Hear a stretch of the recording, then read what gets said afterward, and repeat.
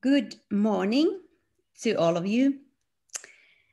Today, we are pursuing a more culture-sensitive approach to media literacy.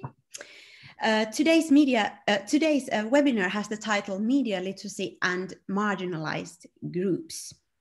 And our aim is to focus on vulnerable groups in society in general. We want to ask that if there are persons in the risk of becoming isolated, disintegrated, marginalized, in minority, how could we, with the help of media literacy, contribute to increase integration, increased empowerment? Can strengthening of media literacy competencies make people stronger, more involved, more engaged in society?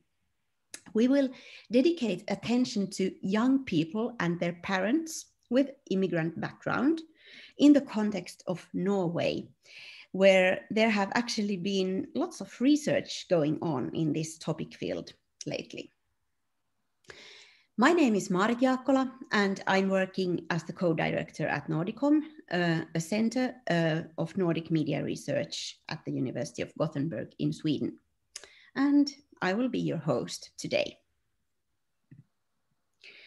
Our two previous lectures in this series on media and information literacy, MIL, discussed first aging and media literacy, focusing on older people with the case of Finland, and then second, digitalization and preschool children, dealing with issues of digital technologies and parenting with examples from Denmark. The idea of this webinar series is to take a look at MIL and related research, first in the Nordic countries and then beyond. This webinar will end the Nordic series, but the webinars will be continued, no worry, with monthly sessions in November, and this series will be continued to June 2021. As always, we have created a webpage on Nord Media Network for today's webinar, and it contains some showcase videos showing best practices from Norway. There is Spillverket, a digital game developer studio for young people who find themselves outside education and employment. There are also two cases focusing on young adults with migrant background. So please take a look at these great videos after the webinar on your own hand. And there are also some other useful resources for further reading, such as links, academic literature, and even today's slides can be downloaded there. Today's speaker is Carol Azungi Dralega, an associate professor at the NLA University College in Kristiansand, Norway.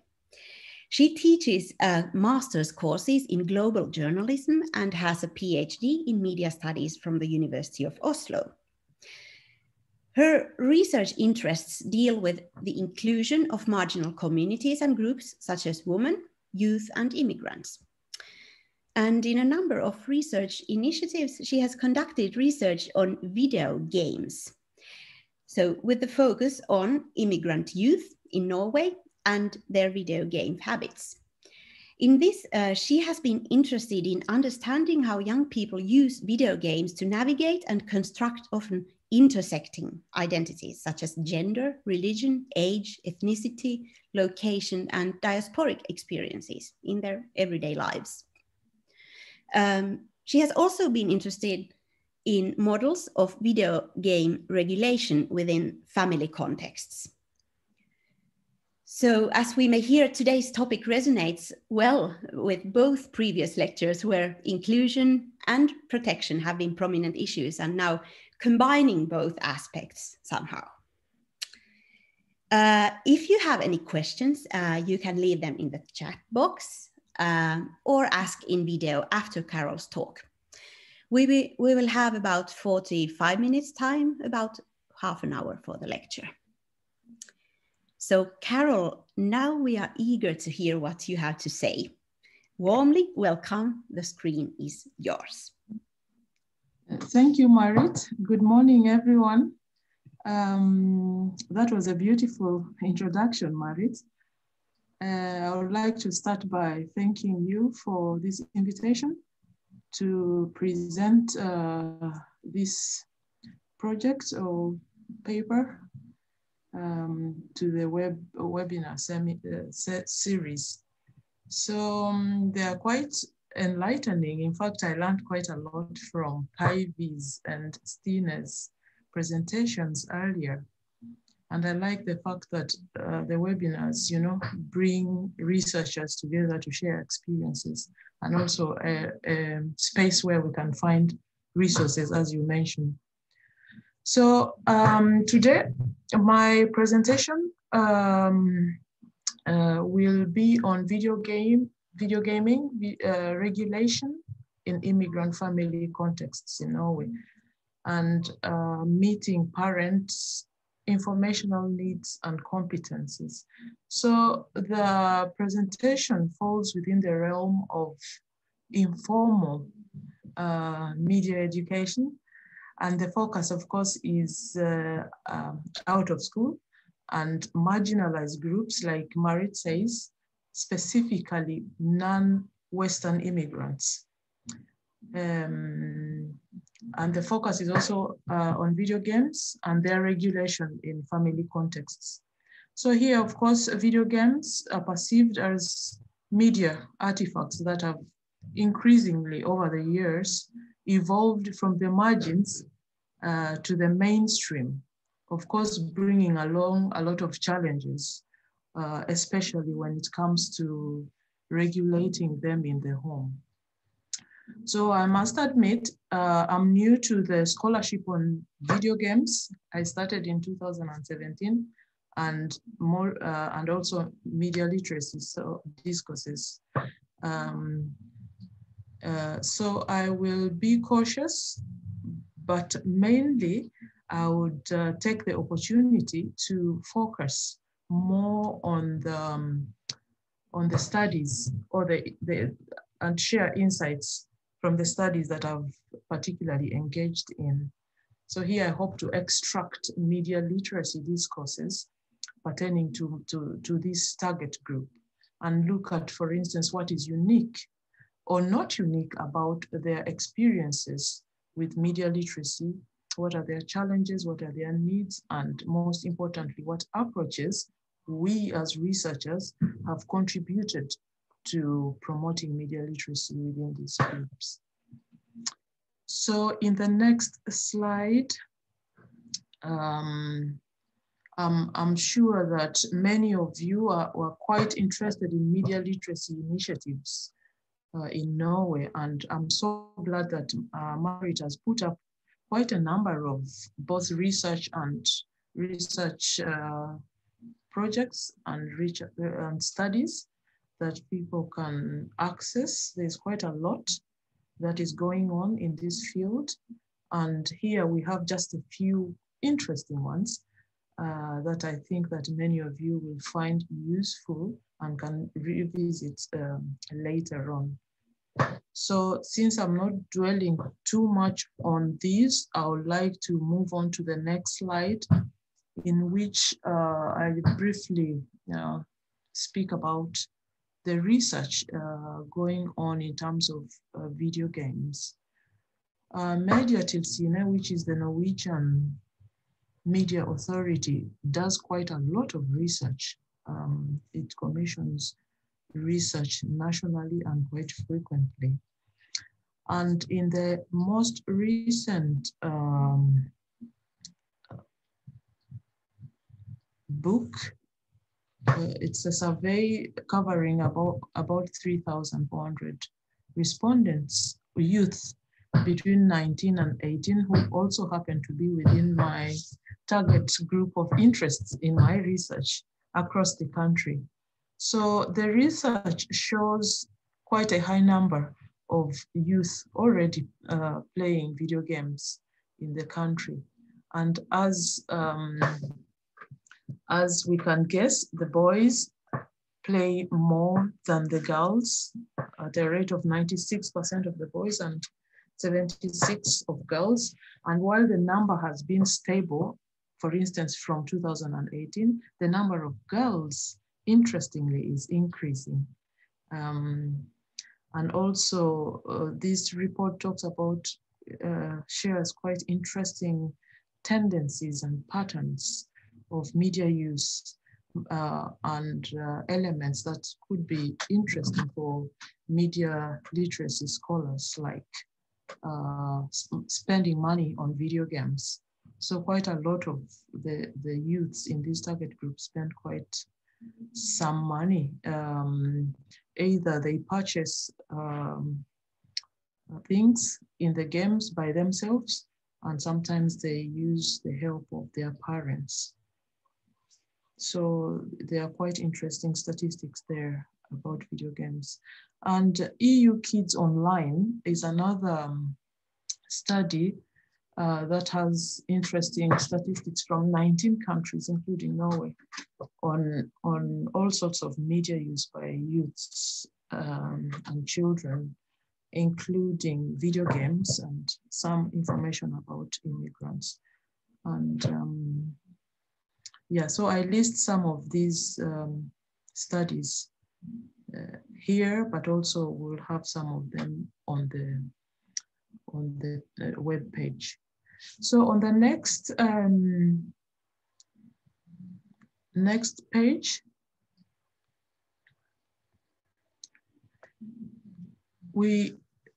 I continue to explore, to look at how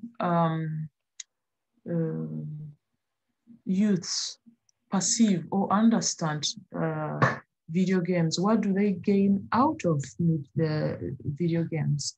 And according to this most recent research by the Media Authority in Norway, learning English was ranked among the highest benefits from media games, what they learned most. And we have to remember this is more of a general study, not specifying groups and demographics like immigrants. And then socialization, learning generally,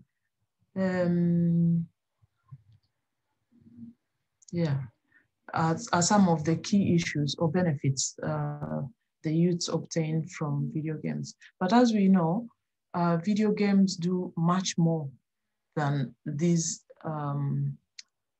issues that are named here. And for instance, according to the United Nations, UNESCO's program promoting games for peace, video games contribute to critical thinking, problem solving, empathy, and so on. So we have lots of games that, for instance, contribute to conflict resolution, that help refugees like Salam, which was developed by a refugee from Sudan.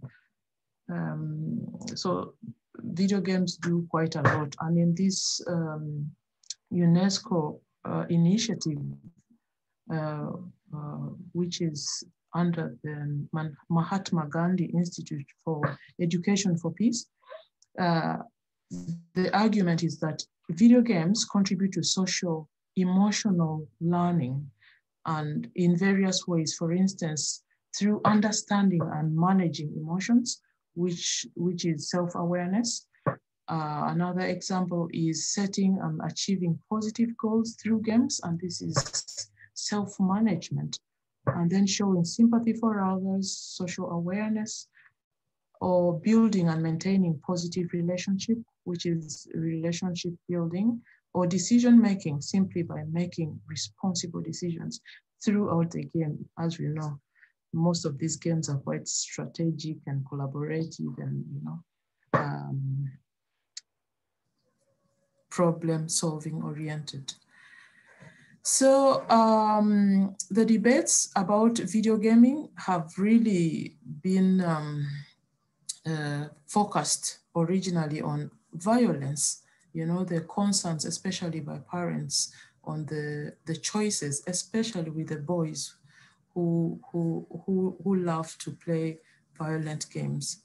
So of course the arguments range from being afflicting psychologically to the other side, which is not quite accepting of the fact that it affects the users negatively.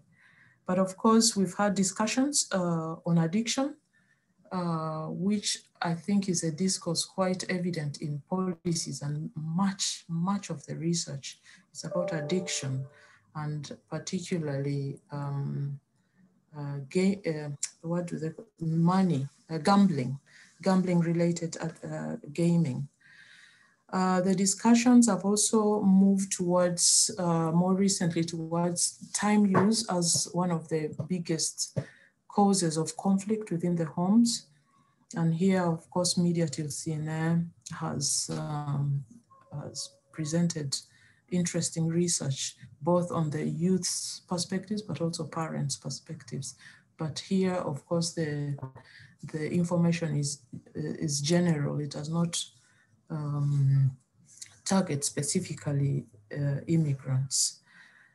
More recently, the focus has been more towards media literacy, and an interesting project that is ongoing from Oslo Met by Henry Mines explores consumer literacies of teenagers in virtual gaming, and he looks at some of the key issues in critical digital media literacy, which I think is quite interesting and can be followed. But generally, the research is general in Norway. It's general, it's not demographic specific to this target group. And on this basis, it enabled this research that we have undertaken over the last 3 to 4 years. So on the next page, I would like to say something about digital media competence among parents. And there is this interesting study from 2014 that explored the media literacy among especially adults in Norway. And the results are quite interesting in the sense that it just shows that the immigrants are less competent digitally compared to their ethnic Norwegian counterparts. As the statistics show, 41% of immigrants versus 21% Norwegians master technologies to a small extent. The study also shows that there are variations in terms of nationality, where the immigrant comes from in relation to technological efficiency. And the study shows how 8 out of 10 Polish informants were really good at technologies. And these numbers varied quite dramatically when it came to the people from different nationalities like Somalia, Iraq, Vietnam, and so on. So the study also tells about immigrants being quite good at using the older version technologies, mainly for transnational communication with homeland, just to keep contact with the people in the countries of origin. But they were quite motivated, although they reported that there were lack of arenas where they could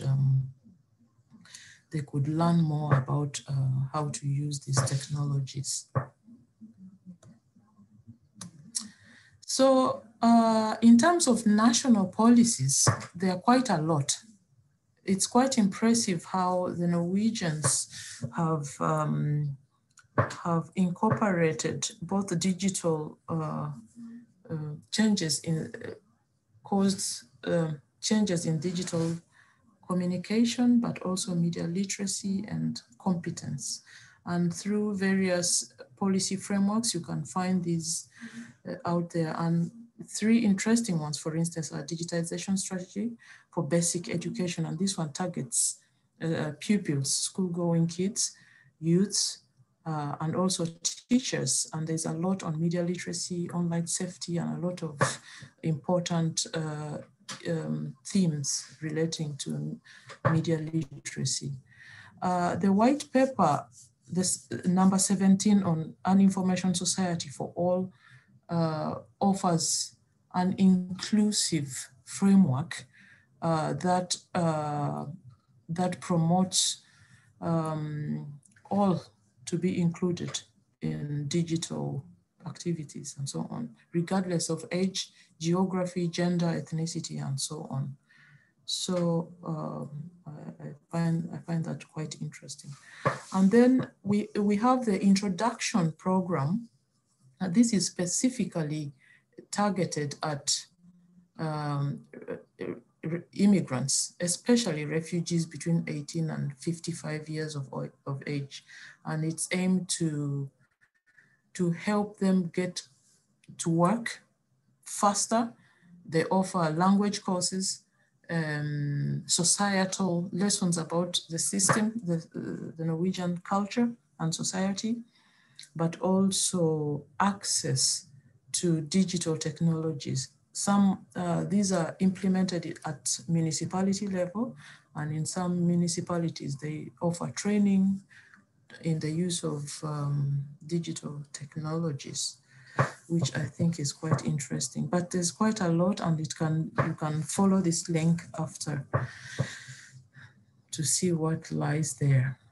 So in the next chapter, what is interesting for me in this presentation is the policy framework on games. It's the action plan against gaming problems, 2019 to 21. I'm glad to have contributed some insights, especially regarding immigrant target groups. So this policy framework focuses on three main things: that as few as possible people should be afflicted by video game or gaming problems. And the policy framework calls for increase in knowledge production and dissemination, but also the preventive element is quite important. And because of these, there's funds that are usually allocated to meeting these needs. I also think that this policy framework offers very relevant and good information about the gaming problematic in relation to media literacy. Like commercialization, for instance, and the thin line, the blurred line that many users, both youths and parents, encounter during playing, use of money, and so on, which is a big challenge even for immigrant families. But what does the action plan, in the next slide, what does this action plan say about minorities? Is something of interest, because they specifically mention that particular groups are outside, are excluded in previous legislation and initiatives. So they point to the fact that there is a need to increase knowledge and to also create culturally sensitive initiatives to meet the needs and capacities of these groups, which was something useful for my projects that I'm related, I work with. So moving on, the Norwegian Media Authority has used this handlings plan, the action plan, to fund to offer earmarked funding for video game research, especially among non-Western immigrants. And it's here that I encountered this call for proposals with a focus on boys. If you can move on to the next slide. And move on. So this was in 2017. And the aim was to explore video game habits among non-Western immigrants. And it arose from a gap in research and also a need to learn more about how identities are constructed. What are the issues that emerge when immigrants considered as the other when they encounter video games? So we attempted to look at this from an intersectional perspective, but I think I'll go back to this later. So in the following year, yeah, if you can go back, I just want to say that the first project targeted youths and their media habits. The second project targeted youths in family contexts. And the following two projects look at needs, the specific needs. So it's a chronological development in the understanding of the needs of youth, just as a background for the projects that I would really like to share. So starting with the first one on the next slide, here we were interested in understanding the patterns of use, identity discourses, and regulation, particularly from the immigrants, the youth's point of view. So,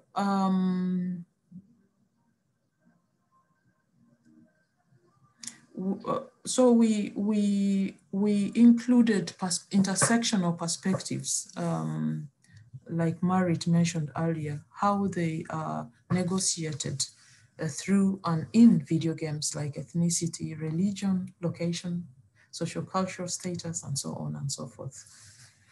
And in the next slide, this was a rather small qualitative investigation with just 10 youths, which we endeavor to have both girls and boys between 16 and 19, and from 7 non-Western countries. They had lived in Norway between 2004 and 16. And we had interviews with them, but since this was my first encounter, I included non-participatory observation, so I could try to understand what they go through when they navigate video games. So in the next slide, and here I'm rushing, is the findings were quite interesting. Some unique, but others not quite unique from the general research. So non-Western youth are part of the global gaming culture, partly because of the ubiquitous technologies. The technologies everywhere, thanks to the policies and initiatives for universal service. And time use, as in other research, turned out to be one of the biggest challenges. But yet again, it's important to distinguish between big gamers and problem gamers. Most of the target groups here were big gamers in the sense that they played quite a lot, they used a lot of time, but this did not affect seriously affect other important aspects of their lives, like school, family life, their health, and so on and so forth. So boys obviously played more than girls, something common in the dominant discourses on video games. They played mostly with close friends, ethnic, who happen to be mostly ethnic Norwegians, but also they played with diasporic friends from their countries that had traveled to live in other parts of the world. And of course, in terms of language, we found that Norsk was the most used language in video gaming. And of course, then English, but they also used their own native languages. Moving on. So in terms of identity, for the youth, the avatar skills, the skill sets were more important than ethnicity or religion or gender, first and foremost. Also, we witnessed how culturally inclusive video games could be, particularly for boys, you know, in the sense that they were playing so much with their friends who were boys. And then after playing, they would also go out and participate in other not game-related extracurricular activities.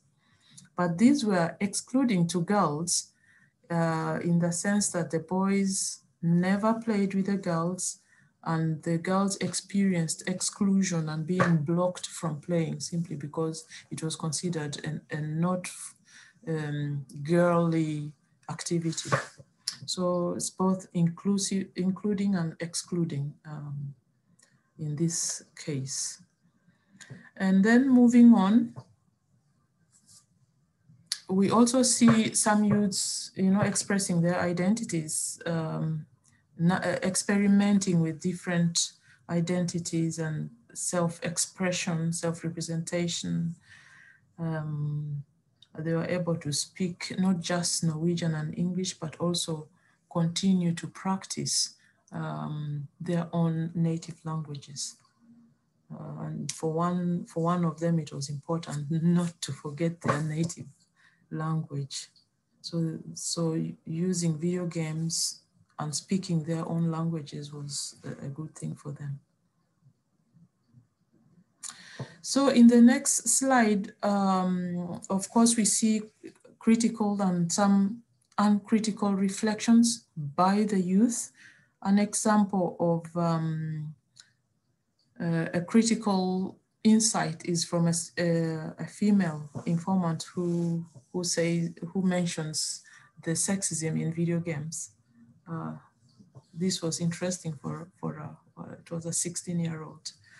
And for a boy who just mentions that, no, I never game with girls because girls don't play. And as we saw from the research earlier, is that girls do actually play and the numbers are increasing. And in terms of representation within the games, you know, another female says she likes playing Chelsea, the English football team, on FIFA, but the avatars are white and male, so she has to be a white male to play in that game. So issues of representation in the games is also picked up by the informants. So in the next slide, there's quite a lot of research output we have published that can be reviewed afterwards. But if we can move forward, I would like to say that the previous research had some gaps. And one of them was that we didn't get quite good responses on regulation because the youth just brushed it off or something. So we decided that in the next research, we should investigate this in line with conflict and in family perspectives. So we brought together youth and their families, and we had these conversations which turned out to be quite interesting. So the outcome of that was models of video game regulation, which I can go through quite briefly here. So in the next slide, the experiences from this second project, conflict and resolution in family contexts, we see that time use once again comes up as a big source of conflict in most of the families, 9 out of 10 families. And other issues related to unfulfilled family chores, time spent with family, homework, violence, and so on. But even with the families that didn't have conflict, there were still concerns about time use. So the models we try to categorize in the next slide, we come up with 4 models. And the first one, the dictatorial parents, which we also refer to as the helicopter parents, who are sort of up here, using top-down, very heavy-handed approaches towards regulation. And they sort of draw on their own upbringing and try to apply this within their children's video game habits. So here, of course, then we see tensions between non-Western upbringing and Norwegian contexts. And of course, then the Norwegian youth becomes more related, if I can use that word, to the Norwegian context as opposed to their own parents' contexts.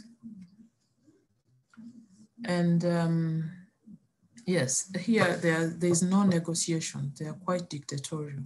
And in the next model, we see a dualistic approach in which parents kind of invite negotiation, but ultimately take the last, they have the last word. So there is conflict and unhappiness among the youths who do not feel heard. And we've seen aggressive behavior coming out of this because the kids don't have an outlet, although they have a false sense that they do. And in the next module, there were youths who were left on their own accord and they would self-regulate. This fell mostly on girls because they were kind of smarter in deciding time limits. Yeah, and there's quite some openness and trust involved in this kind of model that allowed the youth to regulate.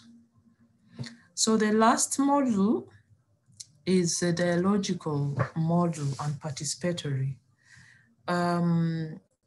Many of the families that ended up here had tried different models, conflict and so on, and the parents, the tendency is that parents took the initiative to learn about video games, and they took the initiative to participate in video playing with their youths. So as a result, there was some harmony within the homes, and this then was considered one of the best practices, and it's one of the models that are being propagated by, for instance, the Norwegian Media Authority through their campaign, Snack om Spill, speak about games with the kids. So, Carol, winding up this. I'm sorry. Yes? We are running out of time, so I guess we should rush on to the conclusions. Yes. I'll do that. Yes. So the final project, this project led us to, you can go right to the conclusion, actually. So that project led us to the need for resources. We realized that the parents really, really needed diversity of resources, which we ended up producing brochures, videos, cartoons, and booklets for these, for the different target groups. So we realize in reflection that policies exist, practices, research, and so on does exist, but it's quite general and does not target immigrant youths and parents. And they have challenges that are specific to them, like some of them are illiterate and so on. So there is therefore need for a needs-based, user-focused approach, processes and outcomes targeting this particular group, which is something that we have tried to achieve. Thank you. Thank you, Carol, very much. An interesting presentation, and we will upload the slides on the site, so you can take a look at those slides that were not shown here right now. And of course, if you have any questions afterwards, you can always email Carol personally. Yes. Thank you. Then it's time for questions. And I think we have now heard about the challenges that immigrant parents, but also majority parents actually face, especially in relation to regulating video games, but especially about the immigrant parents' challenges. Was there anything you would consider a triumph or a positive experience to learn from, something that also other parents could benefit from? Yes, thank you. The fact that there were no problem gamers and rather big gamers, I think indicates that it's not too bad and they are doing something right. And I just need to repeat the fact that there were more women than men among the parents who showed up. Altogether, I think we had 16 parents and only 2 were fathers. So it shows that parents were engaged, they were in it to win it, and particularly the resilience that they showed, especially for single mothers, for instance, who had so many kids, like one had 9 kids and as a single mother, but she was sort of holding on and being engaged and so on and so forth. But ultimately, the approaches that, that employed dialogue, I think were the winning, the parents who used dialogue were the winning, parents, if I must say, in this challenge. Okay, thank you. Then there is a question in the chat box posted by Kaisa Saarenmaa from Statistics Finland, which is a very relevant question I would like to take up. In different countries, do you have, what about in Norway, if we just focus on Norway, have you specific statistics or survey results on media contents consumed by different immigrant groups or language minorities? You showed some examples of some surveys, some studies conducted, but how about monitoring the media uses of different immigrant groups or language minorities? I think that many countries are struggling a bit with this kind of statistics. For example, in Sweden, we are not recording the language or officially recording the language of a person. So there it's not possible to retrieve such information. But what about in Norway? IMDI is the Directorate for Migration and Diversity, IMDI. It has quite a lot of studies there, especially in regards to media use by immigrants. And I think that they could have something, but I do not think that they have information on video games.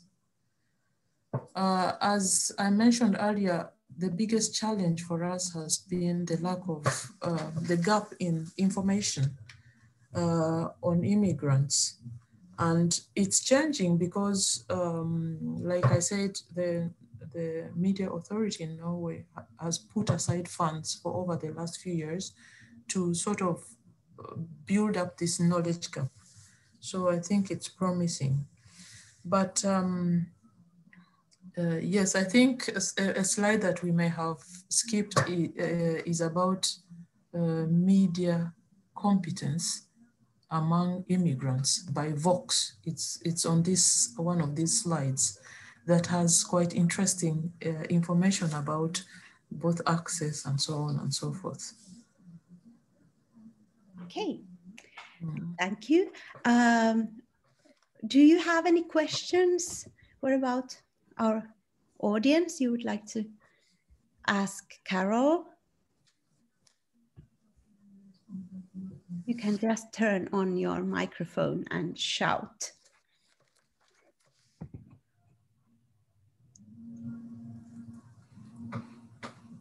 Please.